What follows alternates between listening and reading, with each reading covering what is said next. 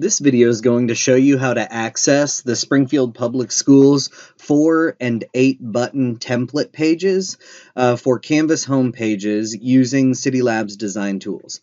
So here I have just a blank page, and I'm going to turn this into a home page with buttons that I can go ahead and personalize for my kids. So first I need to launch my CidiLabs design tools, and I do that by holding Alt-Shift-D. My design tools will load over along the right.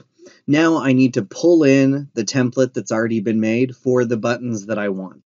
So I can go to Create, Edit Content and expand that. And now under Institutional Template Pages, if I choose that, I have 4 large buttons, 4 small buttons, and 8 large buttons and 8 small buttons.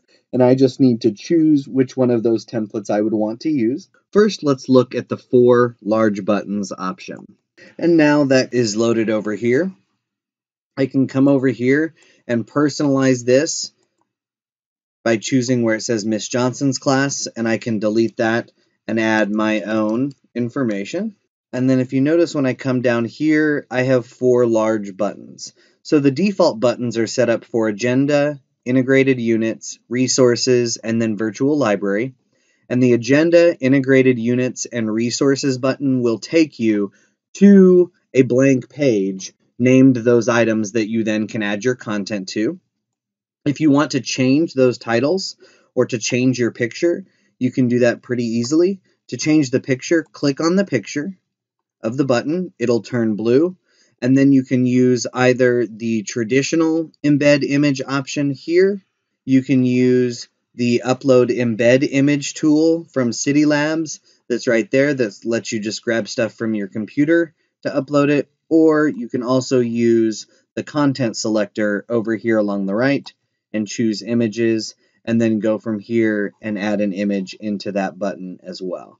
So I'm going to go ahead and change that image just to show you what it's like by choosing an image that I already have, and I'm going to click on it, and it puts the new image there in my button. And if I want to change the text, I click in the text, delete what is written, and then type my new one. I do want to note, if you accidentally delete too far, your cursor will go up into your image, and you can't really click back into the text to write the text. So you're going to want to hit Control-Z to undo that. And then you can get back in and just delete the text that's needed.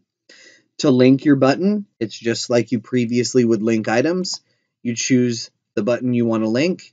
And if you want to link somewhere within Canvas, over here in the content selector, you choose it over here along the right and choose the item you want to link it to.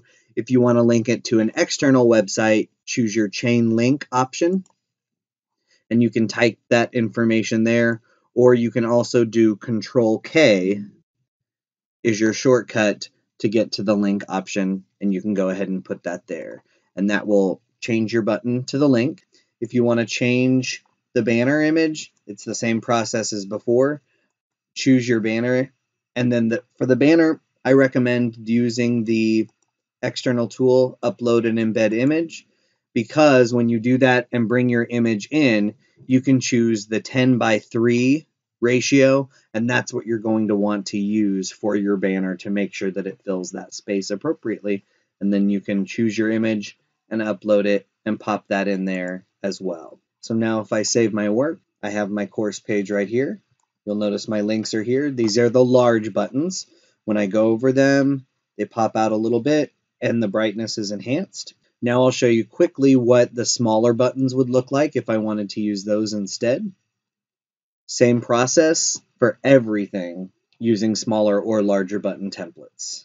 So I go into the edit screen, I make sure my design tools are launched, I go to create edit content, copy existing content, and then from institutional template pages, I'm going to just choose the small button option. And it will swap out what I had before with smaller buttons. And then I could go in and change those, save my work, and now you'll see that these are smaller buttons, but they still have the same pop-out effect and the same color effect. And so we have 4 and 8 button templates available to you, so you can decide to use which one you would like, or if you want to see how to add individual buttons on your own please watch the tutorial on adding and personalizing your own buttons here on Glass Classroom.